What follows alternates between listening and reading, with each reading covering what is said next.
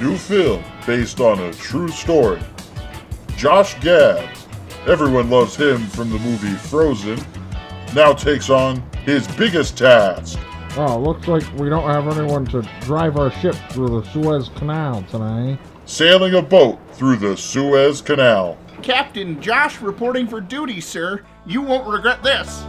On the high seas, it's nothing but fun. Avast ye, scurvy containers. It really is Josh Gad doing an occupation that you've never seen him do before. Whoa! Everything was going perfect for Mr. Gad until he entered the Suez Canal. Boy, I love captaining this ship.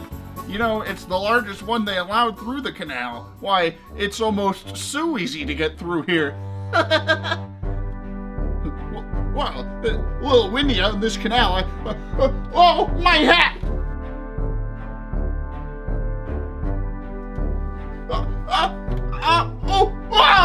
Oh no! Looks like I'm stuck.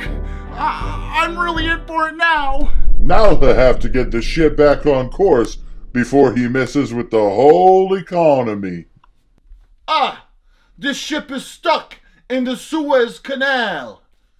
I gotta find out who got this ship stuck. He gets himself into a little bit of trouble, but he finds love along the way. You mean to tell me a pretty lady like you is stuck here in the Suez Canal? Now Josh Gad has a whole lot on his mind while they dig it out. Don't go too fast digging out that ship, boys. I got a ham and cheese grinder showing up in about 20 minutes. Oh! It's Disney actor Josh Gad! Josh Gad, how the fuck did you get the ship stuck in the Suez Canal?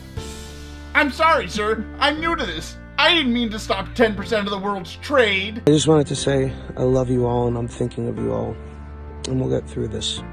A lot of ups and downs and a few twists and turns along the way. Not to worry, folks. I'll have us out of here as soon as I find the container with all the shovels in it. Ooh, potato chips. Josh Gad, you're nothing more than a Suez Screwhead. The Suez Screwhead, coming soon.